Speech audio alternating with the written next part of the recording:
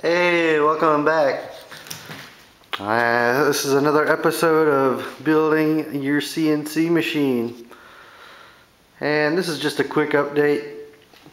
I basically did everything I said I was going to do and put in these gussets and welded on these tabs. I actually expanded the table out so there weren't those little wings on the sides, but yep.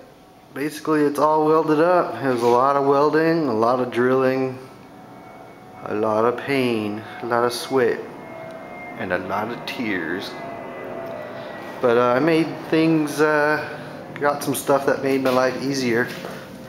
This is a regular carbide tipped saw blade for wood only, and it tears through that metal.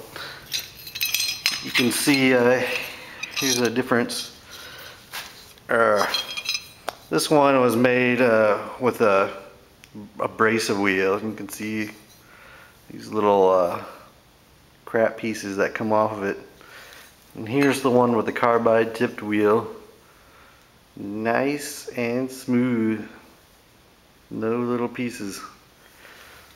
But yeah, I think it's dulling though very quickly. And what else did I get? Oh yeah, I got these bad boys. These are cobalt titanium drill bits.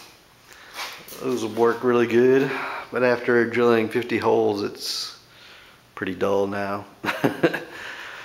Anyway, hopefully this is the last part you'll see. I'm gonna put my 3/4 inch MDF on the top of this, and then I'm gonna get my rails in tomorrow.